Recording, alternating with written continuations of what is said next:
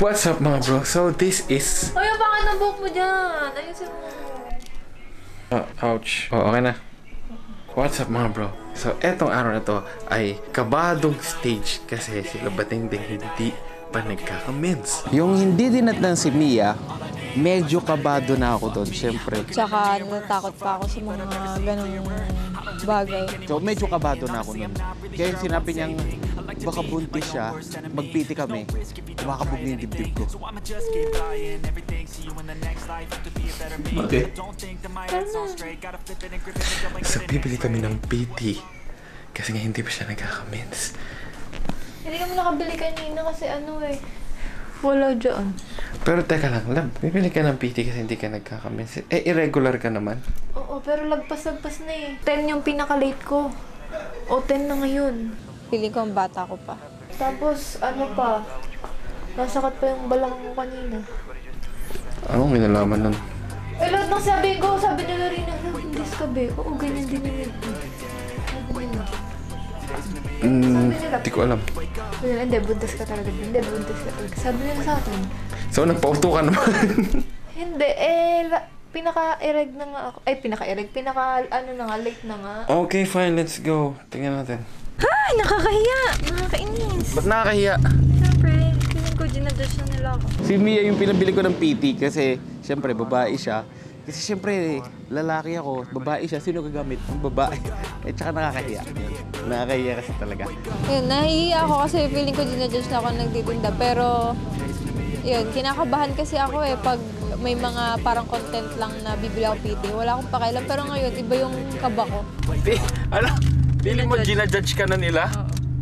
Nakakahiya. Na paano, Gabe? Elaborate.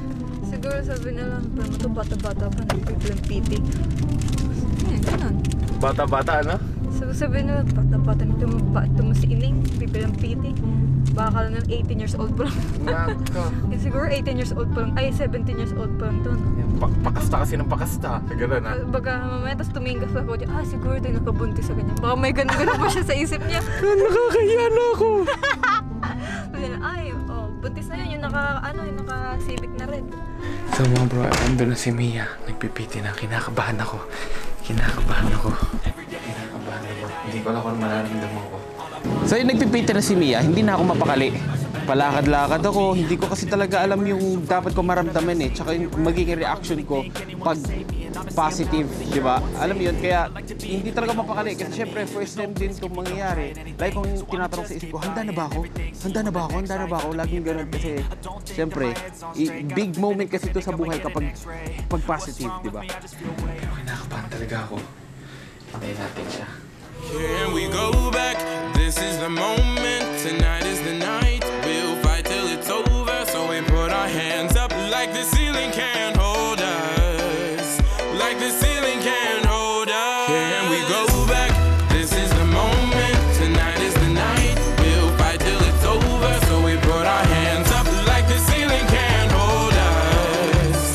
Like the ceiling can't hold us. Nah, can I kick it? Thank you. Yeah, I'm so damn grateful. I grew up really wanna go fronts, but that's what you get when Wu-Tang raised you.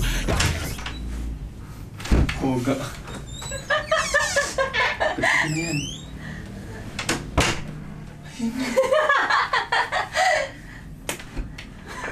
Magkikita ka. Para makikita pa.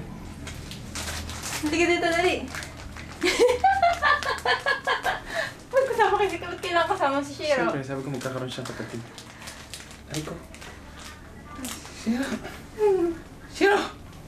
Gusto mo na kita? Promise? Isip naman ako sa laptop. Bilis! Doon na. Tagal. Bilis! Hindi ka na talaga. Ang tagal mo naman. Okay lang. Pucha, patents naman. Doon ka. Dali, papakita ko lang sa'yo para...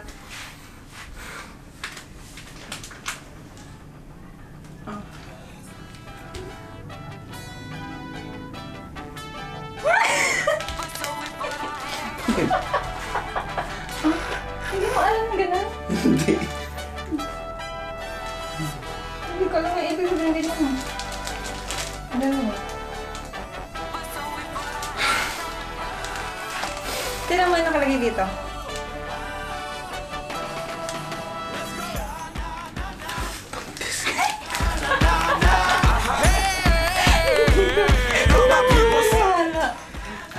Pinaprank mo ako na. Pinaprank mo ako na? Totoo mo po ano? Hindi ako makapaniwala ka mo. Hindi ako makapaniwala. Baka hindi to accurate pag isang beses mo parang tinatry. Tingin mo. Ganun yung sa iba eh. Sa buong liwanag kasi oh. Patingin lang.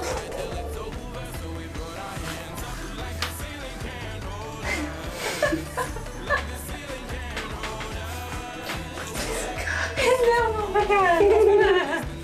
Hindi ako makapaniwala dyan eh.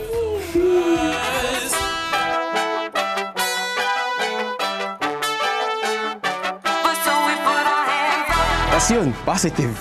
So yan, thank you so much kasi blessing to ni Lord. Pinapromise ko na gagawin ko yung lahat ko para mapalaki ko yung baby namin na maayos.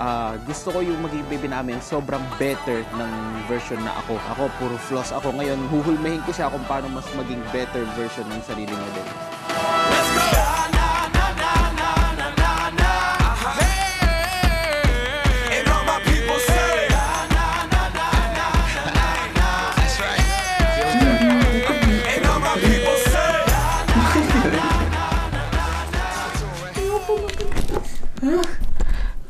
Hindi pa ako ready.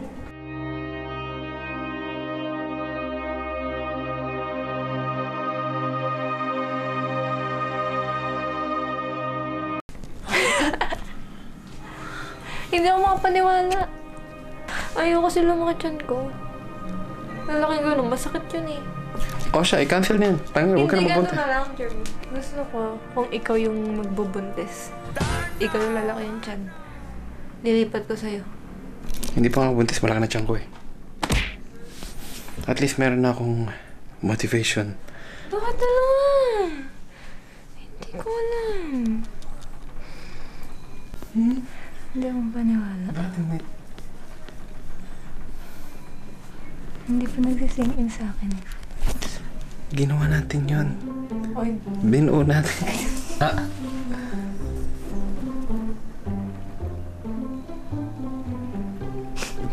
Bakit ito lang? Ayaw mo ba? O, wag. Huwag na lang kung ayaw mo. Ayaw mo? Okay lang, pero hindi ako makapaniwala. Hindi ako makapaniwala. First time sa buhay mo yun? Ang first time sa buhay ko. Akala ko kasi, pag magkakababy tayo, yung talagang ano, akala ko yung, sige, go tayo, baby. Okay, go na tayo. Yung ganun. Yung pala talagang ano siya, no? Hindi po na. Hindi talaga dapat planado. Tingin na.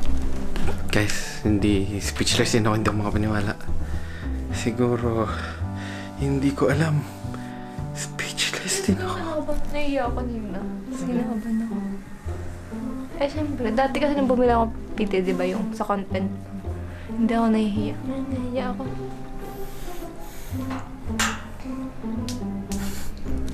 Magiging nanay ka na.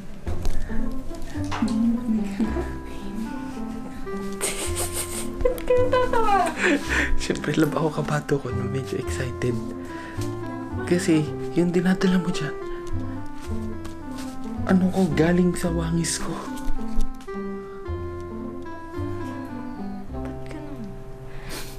Nagulat niya ako. Alam mo yung, kasi ano siya, pumatak siya, pinatak ko siya dito. Una, gumanon. Tapos, unang guhit. Kinakabahan ako, may susunod na guhit pa. Tapos pag ano ko, hala, ba't dalawa? Ang tulog naman to. Kapatid ka. Can we go back?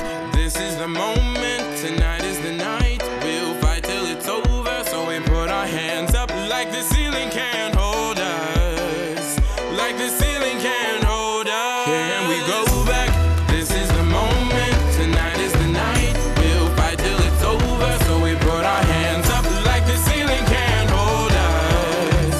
Like the ceiling can't hold us. Nah, can I kick it? Thank you. Yeah, I'm so damn grateful. I grew up really wanna go fronts, but that's what you get when Wu-Tang.